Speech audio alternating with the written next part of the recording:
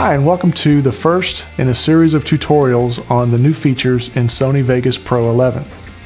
This is a major release from Sony Creative Software, and we are proud to bring this to you courtesy of Streaming Media Producer.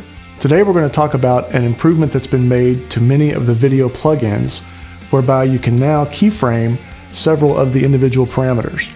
This adds greater dimension to Vegas Pro, so let's check it out. Before we discuss some of the new things with keyframing, I want to take just a moment and explain what keyframing is in case you're not familiar with that term.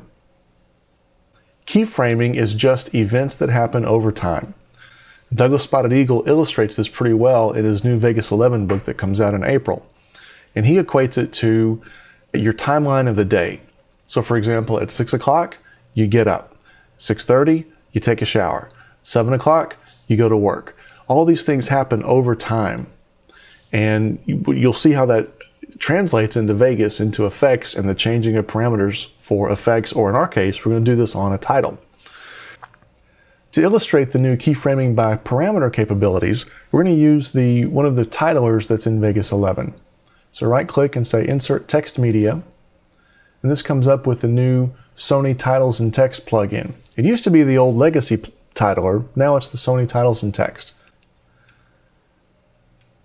So I'm going to bring this down because pretty much today we're only concerned about what's in the preview window and then what's in our plugin. So I'm going to kind of rearrange my workspace here to let us see both of those a little bit more on the screen. We'll change our text to be rigging the ropes. Center that. And play through the timeline. Got a basic title on the screen, nothing too special there. So let's see what this new keyframing by parameter stuff is all about. I'm going to bring this down so we see more of the plugin. Now you'll notice we have some new buttons on the screen. These new clock face buttons here are for animation. And you'll notice that pretty much all of our parameters have an animate button. Click on the advanced. We've got a couple more here. And what these do when you click on them, let's click on one for scale here. It brings up a new timeline in our plugin. Now we have an outer entry here called Titles and Text. If you had multiple plugins and you wanted to animate elements of those plugins, you would see an entry for each one of your plugins kind of at this outer layer. And when we click on the details, for each of our parameters that we choose to animate, you'll see a new entry down here for that animation. But for right now, let's just stick with scale. It's very important to turn on Sync Cursor to Media Timeline when you're doing this type of work, because that way, no matter where you are in either timeline, either the plugin or on the Vegas timeline itself, they'll stay in sync with each other. So we want to start with the first keyframe. And if you haven't added any animation to any parameter, as you see in the timeline here, there's no other keyframe, so that's all you'll have. Now on that first keyframe, let's bring our scale out until our text is off the screen, or because of the placement of our text, that's as far off the screen as we're going to get. This is where we start. So let's move forward in time just a little bit.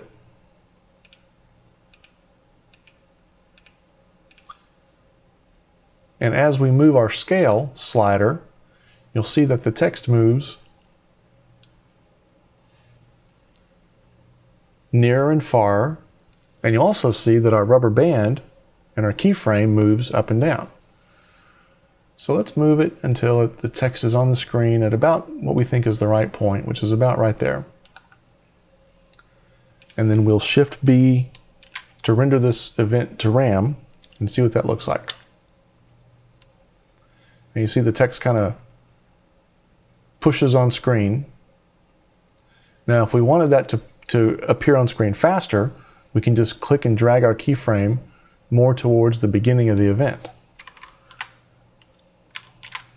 Render that to RAM and see what that looks like. And you'll see that pops on screen really fast. And that's what I want, so let's keep it right there.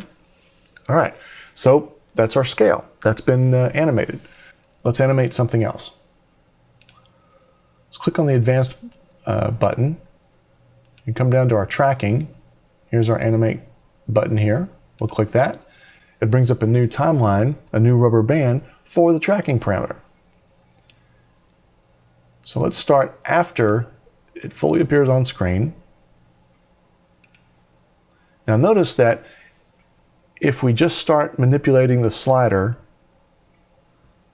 that we start affecting the tracking from the very beginning of the event. And we don't want that. We want the text to appear fully on screen first. So our second keyframe is going to be the exact same as the first. That way the tracking is held through the entire time that the text appears on screen. Once it's appeared on screen, we'll add another keyframe here and we'll adjust our tracking. Let's bring it out. Let's go a little bit further in time. Let's bring it back. A little further in time. Let's bring it in.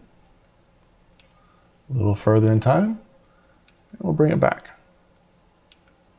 One of the handiest little tricks to know about Vegas, if you double click on the slider, on pretty much any slider, any control, in any plugin in Vegas, it will revert back to whatever the default setting is. Now many times that's 0. In the case of line spacing, down here it's 1 because we're at a single line space. And most of your parameters, the default is going to be 0 or some low number. So let's click on line spacing, and we've added a new envelope, a new rubber band here, and we'll do the same thing. We'll double click to set our second keyframe to be the same as the first because we don't want the effect to start until after the previous effect in tracking. Now you can choose anything that you want, but for the purpose of our example, to explain how this works, this is how we're doing this. So let's manipulate our line spacing slider.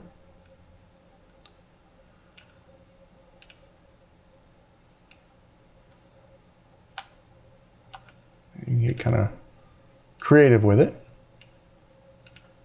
You can add as many keyframes as you want.